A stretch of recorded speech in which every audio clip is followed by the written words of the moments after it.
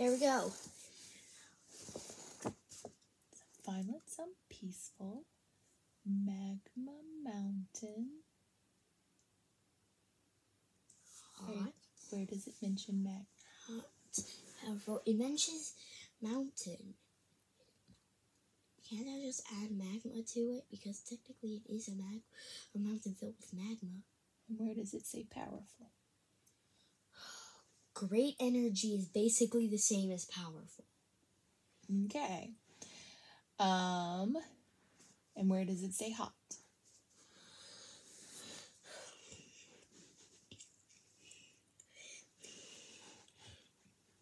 Okay. Volcanoes are hot in general. Right.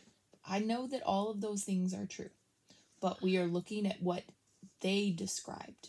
Okay? Well, I can't find anything besides mountain, and I can't find anything besides mountain. Okay. So you've got mountain, right? And you have peaceful or violent, which is fine. I see that one in there. Okay? Instead of powerful, what words did they Great use? energy. Uh-huh.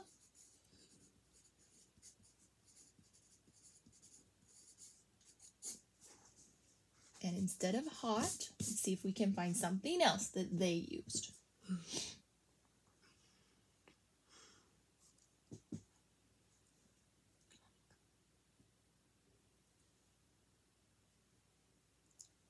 Lava flows through it.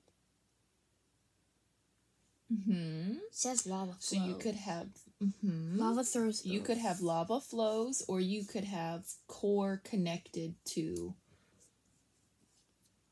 molten. Something like that. Lava flows. Okay, great. There you go. One more. And just remember to use the words that they give you, because we're not coming up with our own. We're using what's in there.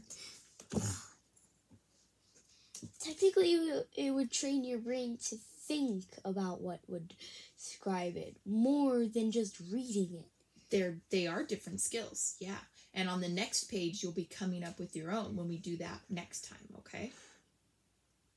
But today we're just looking for, like, finding evidence, not what we know, what we're given.